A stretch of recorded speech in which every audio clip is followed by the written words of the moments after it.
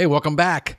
Welcome back to this edition of the Pest Geek Podcast. I am Frank Hernandez, your Pest Geek. Hey, we're in the middle of the coronavirus pandemic, and a lot of you, and including me, are feeling the pinch where we were getting anywhere between 10 to 12 calls a day requesting quotes to we're probably down in the last week to maybe 3 to 4 in the whole week. My child is home. My wife is home. My techs and I are still working. Luckily, with our business structure that I set out 5 years to do here in South Florida, based on the previous 9 years before that of doing pest control and doing lawn and ornamental. When we launched our new company, we completely decided that if we were going to get into GHP, that we were going to be an exterior-only company, only providing indoor services for initials and for callbacks if there were any problems, because we do not do termites. We do basically insects, ants, roaches, fleas, ticks, silverfish, the occasional invader. But mostly we're an outdoor pest control company. We do lawn care. We do mosquito control. We do all of the ants that we have. Our major problems here in Florida are all outside coming in. So rarely do we actually have a problem indoor. And most of the time, if the client sees anything, they're going to give us a call and complain about it, and we're going to handle it. And this has been our model since we started in 2014 when we launched a new brand to do eco-friendly pest control, focus on IPM, focus on sealing, focus on exclusion, and focus on outdoor maintenance where all the pest problems. Why? Because for the previous, since 2009, when we started our lawn care company, we were predominantly a lawn care company, 95% lawn care. We only serviced about 5% of our customers with a GHP, General Household Pest Residential Program. Why? Well, what we found is by doing the lawn and ornamental, our customers never had an indoor pest problem. So we already knew that by doing lawn and perimeter treatment outside that we were already doing when we were treating lawns, we weren't having any problem. We couldn't sell a GHP, a residential service, to save our life. Nobody would buy it. And nobody ever, I asked the customers, hey, why don't you add a residential service? Since we're already here on the property, we can give you a discount. Not even with a discount, they would buy it. Reason is they were saying, hey, since you started doing our service, we haven't had any more ant issues. We haven't had any more roach issues. Now, understand, we're not talking about German roaches. We're talking about American roaches, woods cockroaches, roaches that live predominantly outside. They're domestic pests, but that make it way inside. We didn't have the issue with the occasional invaders either, like millipedes and centipedes. All that was handled. So when I launched and we said we're going to go to this eco-friendly model of IPM with 25B products, with the use of reduced risk products in the service, we branded it as an exclusive outdoor service. The only time we have to do is to get the control. The inside when we do our initials, that's usually it. The average customer never ever complains. We only get complaints in the summer. It goes to about a 3% at worst. In the winter, it drops below 1% callback rates. So as a company that can continue to provide services to our clients during this issue with coronavirus, we find that it's non-disruptive to our model because we don't have to enter their home. We don't have to engage with that customer physically, enter the property. We can do it from outside.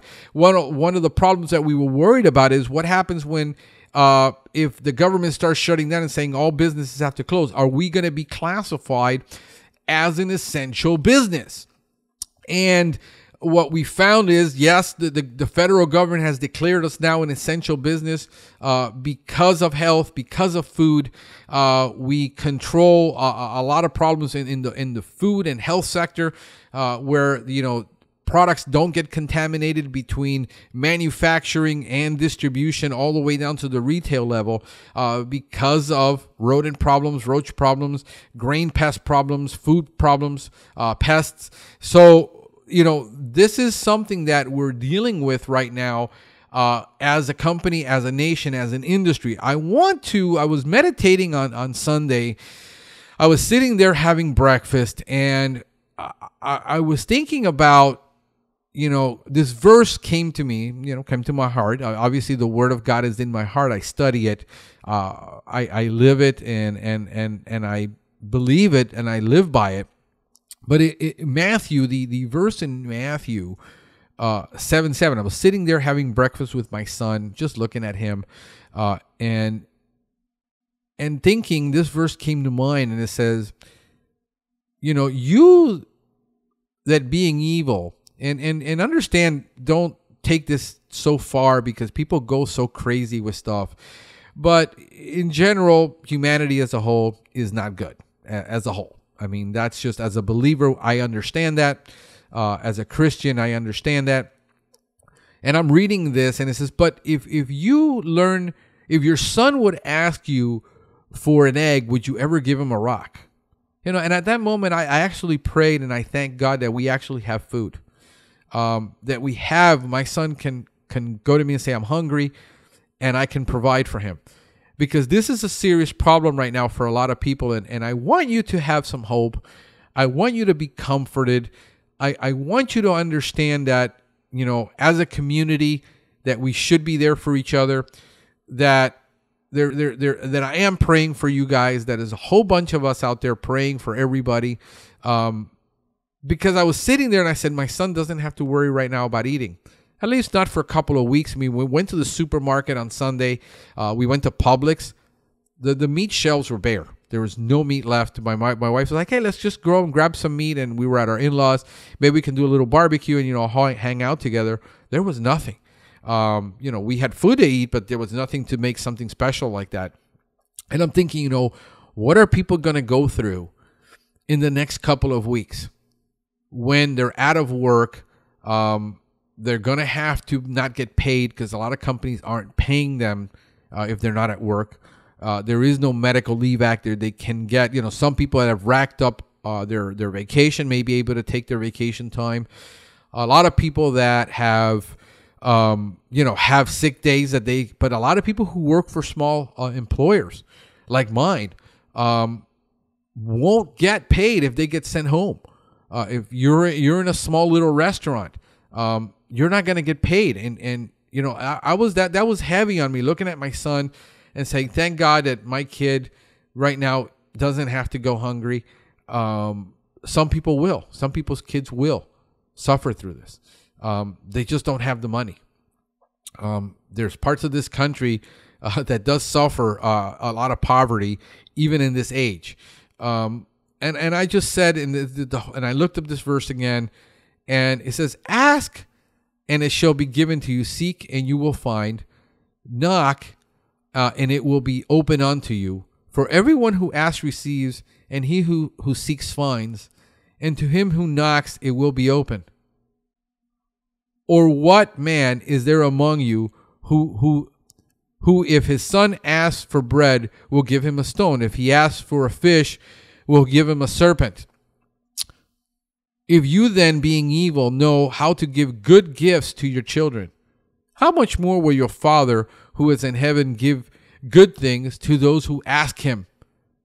Therefore, whatever you want men to do to you, do also to them. For this is the law of the prophets. Understand, there's a lot in here that's talking about a lot of spiritual realities. But the fact is that this is not the time for you to sit there and be worried, because you can't solve anything by being worried. I want you to know that there is no solution ever going to come from being worried. You can't change the reality by worrying. You can pray for wisdom. And I put out a message out over the weekend about how this time is for you to think, meditate. The business you've been wanting to start might actually be given to you at this time, because you have an opportunity to sit there, think, and say, I've got 2 weeks. I've got 3 weeks. I got a month. I understand that it's not going to be easy. I'm not telling you, hey, this is going to be easy. This is going to be tough on a lot of people. I've been out of work before. One time in my life, I was out for 30 days. And after 30 days, I started wondering, how am I going to find work? I remember going at one time from making $50,000 a year to making $7 an hour loading trucks for FedEx. And then, I had some time to think. I had some time to use. Luckily, I was still able to eat, feed, do whatever I needed to do for the time being for a season while that was over the holidays. And, we made it. For some reason, I've always made it. I've never starved. I've never not. When I started this business, when I was doing one job for $45 a day, still made it. It's just I don't know if it's my strong faith, if it's just my resilience, is it my tenacity, is it my perseverance? But there's a lot of truths in here about knocking and asking. This is the time for you to probably, as a business, to up your marketing, to start making new offerings. I know there are a lot of people out there are thinking about going into the, start applying, DSV for decontamination and selling that as a service. I don't think that's the wisest move. You need to really consult your insurance company on that. A lot of your insurance company are going to tell you, no, you're not covered. If you treat a building, you treat a property, and you said, hey, we treated it for coronavirus, and somebody gets coronavirus, the lawsuits are going to start flowing. Like, you got to understand that that's just the litigative society that we live in, that somebody, and especially when somebody is out of work, is going to be hurting. They're going to be in deep mode about everything, and they're going to need and say, hey, we're just going to sue this company because we need to make it. But understand that it's time for you to market. We're going to start dropping our prices on our services because we basically are going to be people who are going to need it, who can't afford our full price. And we're going to basically take our gross profit out of it and just make sure that our people, we have enough business that we can continue to operate, keep our people working. But we got our overhead covered. We're going to be able to sustain ourselves through the bare minimum, just being very conservative, not making trips, not waking extra gas, not buying products we don't need. We're tightening up our belt in that area, but we can still make it with the staff that we have. We can still do what we need to do. And, we're going to be okay, I think. But we're going to have to drop our prices to help people, hey, who do have a roach problem and are going to say, hey, listen, I'm not working right now, and I have this massive roach problem. And a lot of people are going to ask for discounts. And on some of the things that we know is a health issue, like German roaches, that is not a luxury item. And nobody's going to come to me and say, listen, I need a price break on the lawn care because I want my lawn to look nice. Listen, you can go with an ugly lawn. That's just a reality. But when people really need stuff like German roach control because they're going to get sick because of that, can we provide a service for them? Can we take the precautions? Can we continue to keep our people working? Could we do the business that nobody's willing to give them a break? This is the time for you to knock, ask, and knocking, and you take this. Some people are going to say, well, you're taking this out of context. Not really. One thing I understand is how to do an exegesis of text. There are many, many principles here. This is the time for you to up your marketing, start asking people, what can you help them with? People are needing help.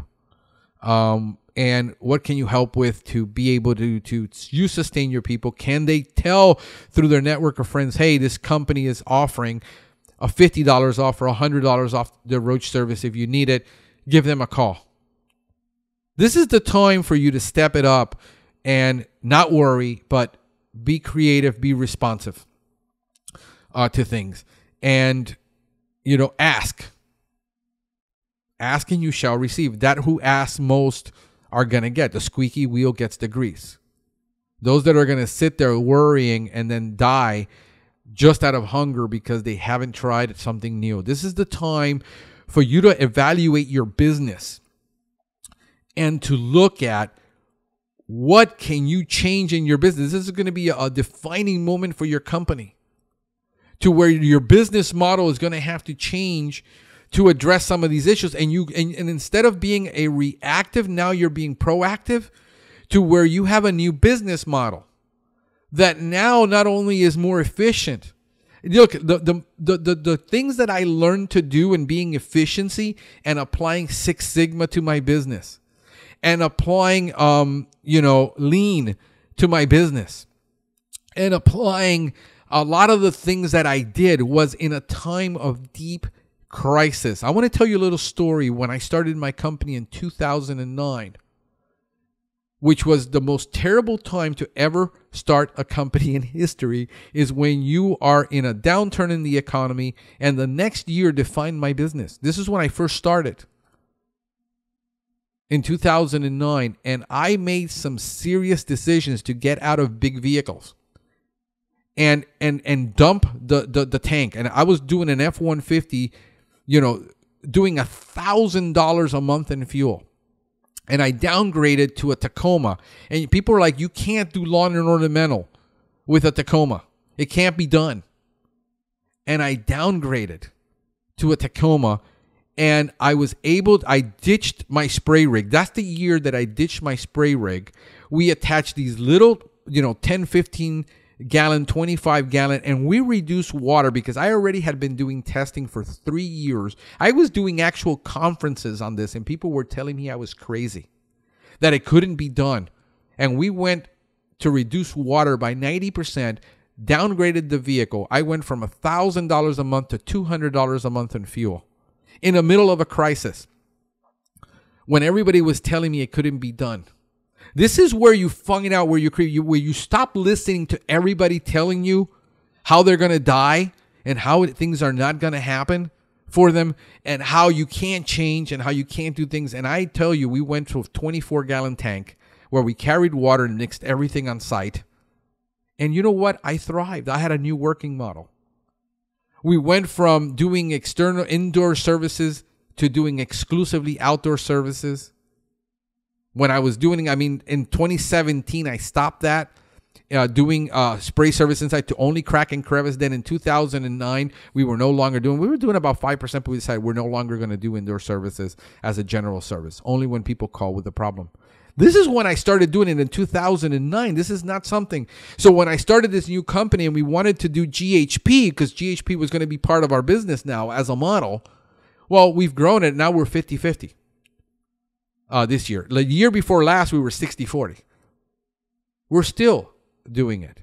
So this is the time for you to evaluate. This is the time for you to meditate. This is the time for you to look at what it is that you're doing and how it is that you can do it different, better, more efficient. Look at Winslow Taylor. Look at Six Sigma. Look at Lean. Look at what a lot of companies are doing. Says, I don't never want to do that. It might have to be that might be your saving grace at this time. The business you've been wanting to start. What's going to happen when you're now laid off for a couple of weeks, or maybe the company has to lay you off permanently because they can no longer keep you because they've lost so much business. I already have guys calling me saying, I've got people canceling. 900 a month accounts, went down to 400. I've had one cancel so far because it's commercial. We're not in commercial.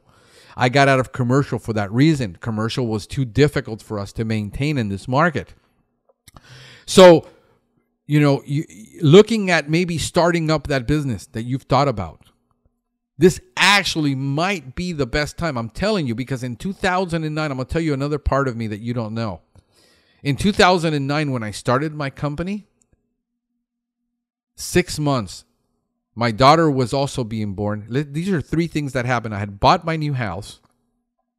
My daughter was being born. And I was starting up my new company. Talk about things you don't want to do at the same time. But I am that tenacious. I am that just going after things that I know I can do things. And the sad part about this situation was that within 6 months of doing this, a lot of the clients that were doing very well decided to cancel. The landscapers started doing illegal pest control, and they were going in and saying, we're going to do it for half, and customers dropped us. I lost $10,000 of new business that year, starting out, which was terrible. And then on top of that, I get hit with a divorce. And I end up losing the house, the condo, and I kept the business. Going back to starting dealing in total adversity and being able to thrive in that adversity, being that determined, having to deal with all this at the same time, the emotional problems and dealing with the business problems and dealing with how do you make it through all this. If it isn't for stuff like this, like my faith, I would have never made it. So this is what I want you to know. This is what I want you to focus on. This is what I want you to be able to have a perspective. There are a lot of people who I talk to who are talking about putting a gun to their head. They're owed $10,000, $15,000 by companies who haven't paid them, and now they're going into a crisis and they can't buy food. I want you to keep your perspective and don't lose hope. If there's a message that I can have for you today, is don't give up, don't give in, you move forward. Soldiers, like us, we don't retreat, we don't surrender. If we have to, we go forward. There are things that you need to do right now that you can to take action. NPMA has a take action now. I got a link on this podcast, but you can go to NPMA, look up Take Action on their website, and they have a letter that they have written. Actually, it is a petition for every state. There's one for your state, for every state. And I'm going to read to you the petition so that you can take action on what you can do right now. As you know, over the past several days, as more information on the coronavirus, COVID-19, is being disseminated by the federal, state, and local governments, there has been a push to classify industries as essential or non-essential. Those deemed as essential can continue to operate as more quarantines and restrictions are put in place. WVPMA and NPMA firmly believe that structural pest control is an essential industry that must continue to provide the valuable services we offer during this pandemic. Tell your state lawmakers that pest control is an essential service. You need to do this right now. Okay, you can't wait. You need to go on to npma.org/public-policy/take-action/take-action. I have a link. If you want to go to the blog is going to be up by the time you see this. It'll be in this video. It will be in our page. You can go to NPMA right now. Just, go into their platform, take action, get this filled out, and get it done right now. Do not wait on this. I've been critical of NPMA in the past. This is one of those things that you have to take action on, that you have to take advantage of and do, because if your state gets classified like you're not essential, you're going to be sent home. But if you can continue to work somehow, you can continue to, even part-time, even with reduced hours, you can provide for your family. This is what I'm going after. Forget about the business, the industry, what the industry is going to do, what legislation is going to do. What can you do right now? Okay, because it is in the memorandum on identification of essential critical infrastructure workers doing COVID-19 response from Christopher C. Krebs, Director of Cybersecurity and Informative Security Agency, known as CISA. Workers supporting healthcare, food, public health, food and agriculture are classified as essential critical workers to the workforce. Okay. This means now that under this document, I have a link to this document too. You can look at it. Pest control and pest control manufacturers, pesticide manufacturers, are on that list, okay, as of right now. So I'm putting out this podcast, and what I'm going to be doing is I'm going to be doing a daily podcast on this until we decide that this is over, that we can back off, that we can take a little break. But it's going to be about 4 to 6 hours a day for me to invest in this podcast to keep you guys informed of what's happening, to keep you encouraged, to be with you on this together during this time. I think it's vital. I think that my best investment I think I could make, having vision, looking forward, is invest in the industry, invest in you, invest in this podcast more. we're going to be working on that academy a lot. I've got 6 out of the 11 classes recorded. I was only able to do maybe 1 a week because we have to do PowerPoint presentations for it. We have to create and edit those down. We have to create the videos, create the lessons, upload those. It is an enormous amount of time per lesson, probably to 12 to 16 hours per lesson that we have to invest in that. And most of it is done by me. So the WBCA, which is the British Pest Control Association, is also fighting for this under key workers. They use a term called key workers amid the COVID-19 epidemic. There's a link on there also for you guys. And Alan Fugler, which I actually met in person, really cool guy. He worked in insurance. He was, I believe, I'm not sure if he was in the president of Florida Pest Management Association in the past. I know I've met with him in a couple of classes, talked to him. He wrote an article. He is the director of risk management for Exterminator Pro. Now, it's XTERMINATOR Pro, which is the division of Houston International Insurance Group, HIIG. And he created a checklist of dotting your I's and crossing your T's on employee paperwork. This is a critical time for you to do this, making sure that your people understand the risks that they're involved in right now. But accident report forms have to be in place. Employee injury forms for state OSHA 300A have to be in place. OSHA state employment posters, make sure they're up. Vehicle maintenance logs, vehicle use and cell phone policies need to be in place. Employment applications need to be in place. Licensing and training and training records need to be in place, and motor vehicle release forms. The article is being found on pctonline.com, articles/dotting I's, crossing T's. It's top of mind right now, so you can get it on there. But guys, if your phone is not ringing, okay, like I said, this is the time for you to take action.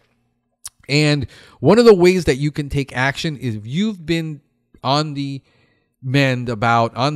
fence about getting maybe an 800 toll-free number, or maybe getting a vanity number, you're like 1-888 got bugs, or an easy to remember number like 1-800-600-500 to increase the ease of your customers getting a hold of you, contacting you.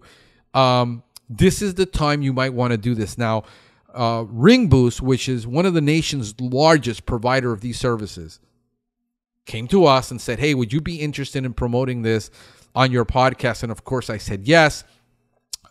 We did a podcast with them, interviewing to Wheel. And what he said is, hey, look, we're going to do a 15%.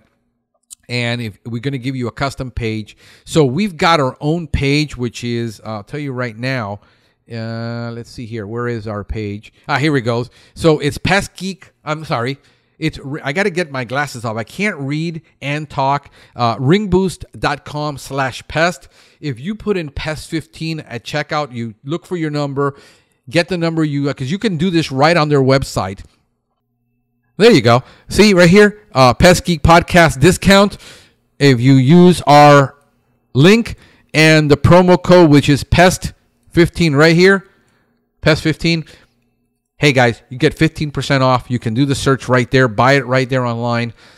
Easy peasy, phone squeezy. So go ahead and do that. Take advantage. Also, I wanted to remind you guys that we are on Patreon. Look, we've got one person that has committed to donating $5 a month to us for our podcast, which is an incredible value considering I give you so much information for free. I know at times are hard right now. It's probably the wrong time to ask, but hey, if you're doing okay and you can spare a couple of bucks a month and you want to support this podcast to keep it independent, that we can pretty much talk about anything we want to without risk of me having to say, hey, take off. You don't want me to talk about your product.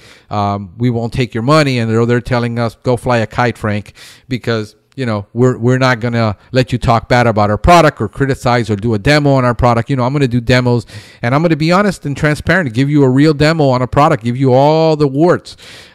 Hey, go ahead and support us at pestgeekpodcast.com. You can hit donate or go straight to Patreon/PestGeekPodcast. Hey, if this podcast has been helpful to you, do me a favor. Hey, give it a thumbs up, give it a like, share it with your friends. But also go ahead and tune in, participate in everything that we're talking about here. Take action today. Do not allow this to paralyze you guys. Hey, until next time, this is Frank the Pest Geek wishing you a pestacular day.